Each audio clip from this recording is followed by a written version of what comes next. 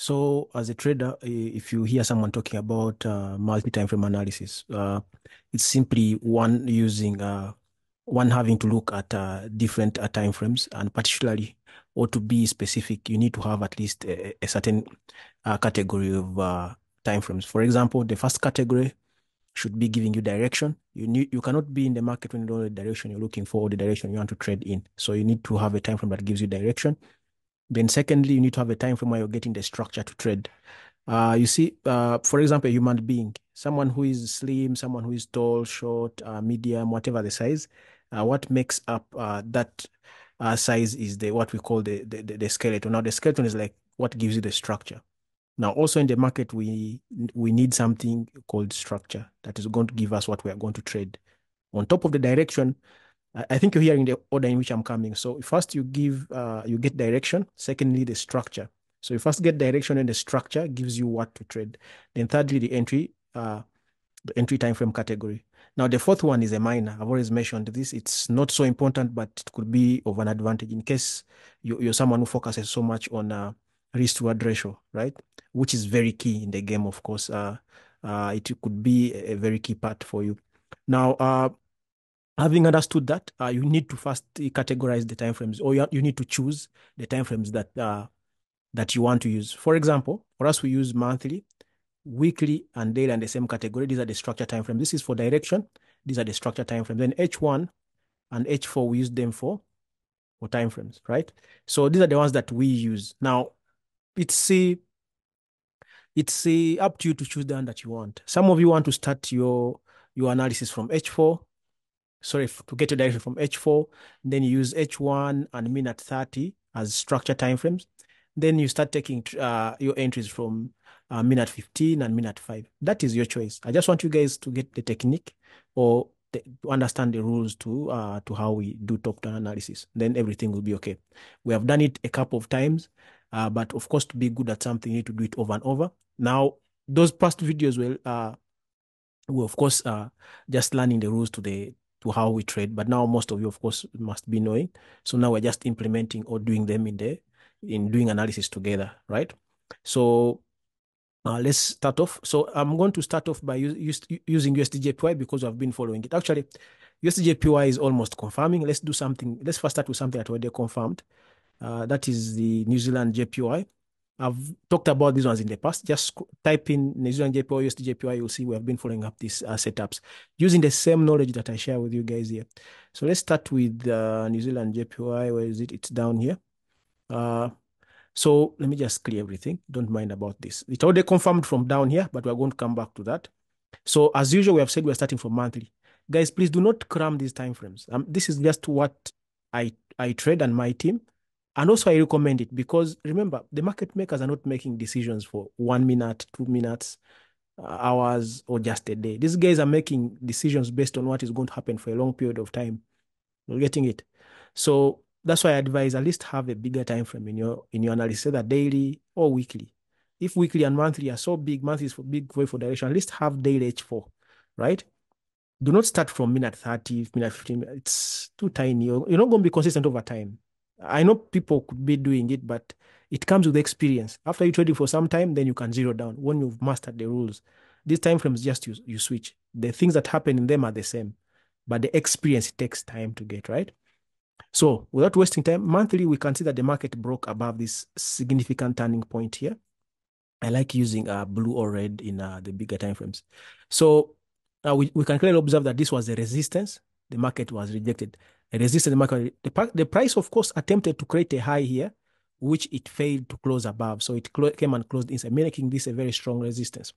Now, of course, you don't ignore that high. You can just mark it like this. We shall adjust it later. Now, the price finally last month broke above. Now, this month, today is just, I think, 60th. We started by coming to retest. Usual practice. After there's a break, we expect a retest. Let's see if weekly agrees. Our first structure time frame. Now, weekly is, of course, agreeing. Why? Because we do have a big W. We had a small one here, retested it, then now we went. So this is a big W. And what did we say after when there's a W? We said the rule of a W is when there's a W, we expect price to come back and retest the neckline. Then we continue that to make double tops or lower high or higher high, any of them. So meaning also weekly agrees. And of course, we are at support. Monthly is saying that we have touched support. We need to be looking for buys. That's a buy direction. Weekly is saying we're at a neckline of a W.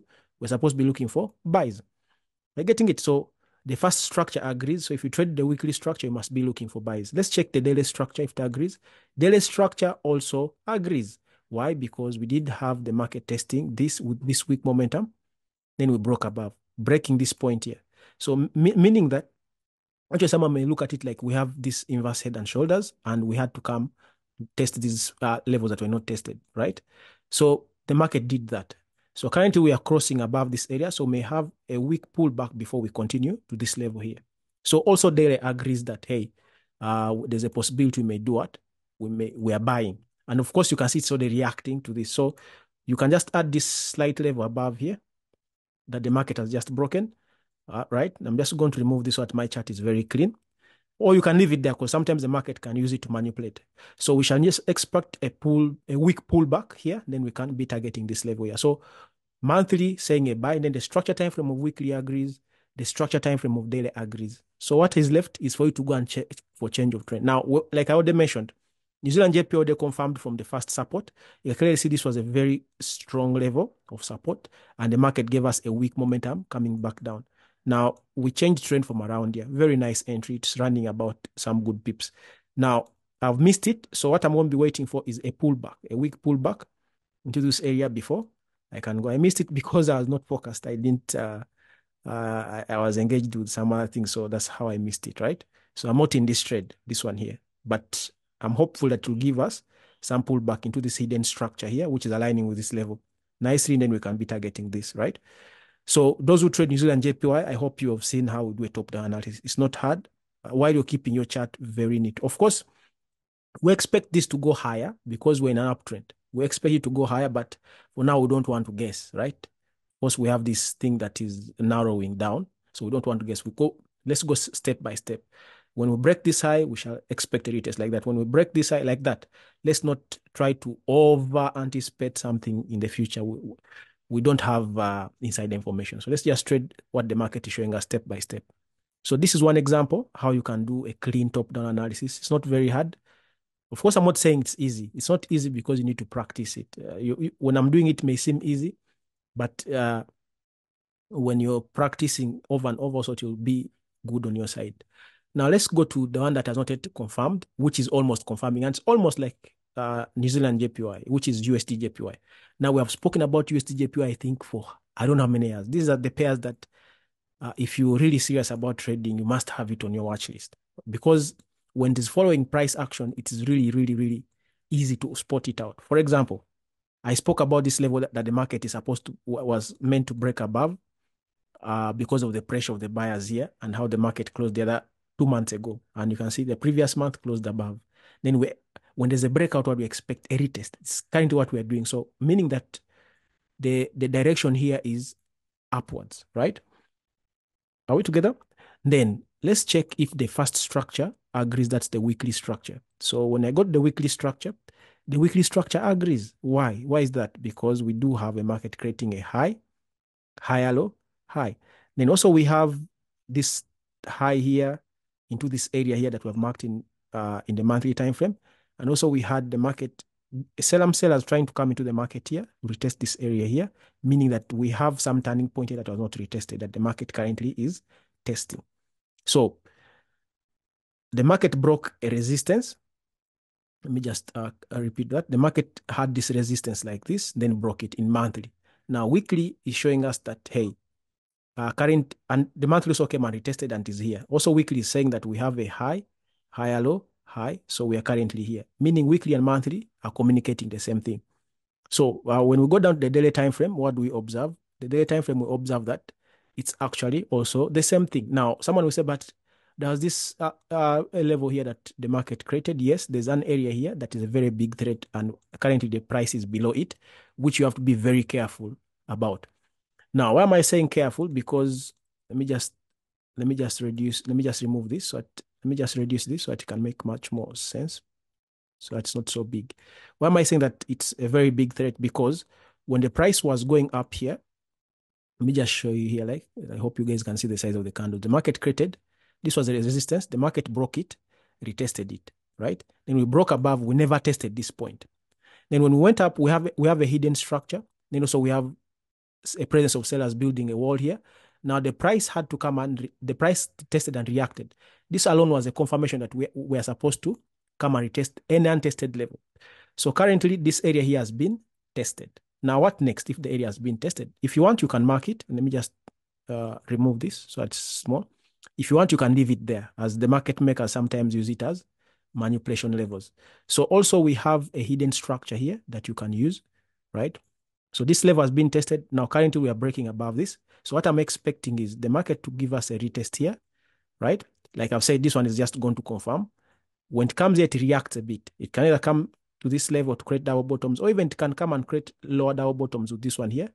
But what we're interested in is watching how it approaches, either coming down here, or when it is retesting this level here with a weak momentum, when it switches again to break the last lower high, then we can be looking for buys. Are we together? So where do we expect this one to be headed first? Because in weekly, it came and retested this point, so I expect it to hit this level, right? When we come down to daily we're now doing, I mean by intraday. Intraday, remember, we're not trading for very long. Now, intraday, those who quote it from here, I don't, personally, the way I trade, I would not have quoted from there, right? Let me just go slightly to H4. Why I'm saying that is I do not just trade candlestick patterns like bullish engulfing inside bar. I trade structure and moving from level to level. So you can clearly see that the market made a low, lower high. It made a new low here, lower high, then a low. Then now we have a market that is currently just crossing above this area and has retested here. So if you're a scalper and the rest, that's why I'm saying from daily, at least you should have those who are trading small ranges or small intervals. Daily is very key for you to see things. Daily, use at least daily and H4. Now here you can clearly see that we're above this area here and we can be moving from this level to this level. If the level reacts a bit, that's when I'm going to be interested. That's why when we're starting, I said this one is just going to confirm. So what I want to see is the market touching this area and reacting. Then as it comes down, I'll be interested in this movement to take my move up to that level that we have marked up there. If it aggressively goes up, then I'll be interested in it breaking above, come react to this area or this high here. On a weak retest, right? Then I'll be interested in going. But this video is not so much about focusing on the entry part or change of trend. I wanted us to first focus so much on how you align these time frames, like from monthly, weekly, and daily, because that's where problems come in and people fail to understand how to connect them. I really hope this was a bit simpler, and when you practice, to be very easy. I know when I'm doing it, you may say, these things are so easy, but to connect them sometimes is a bit challenging. And for that case, in case you have any questions or something that is not very clear, particularly in this video or any other video, kindly comment below. And also do not forget to subscribe if you just come across the video, and also give us the like so that many people can come across. Have a great time.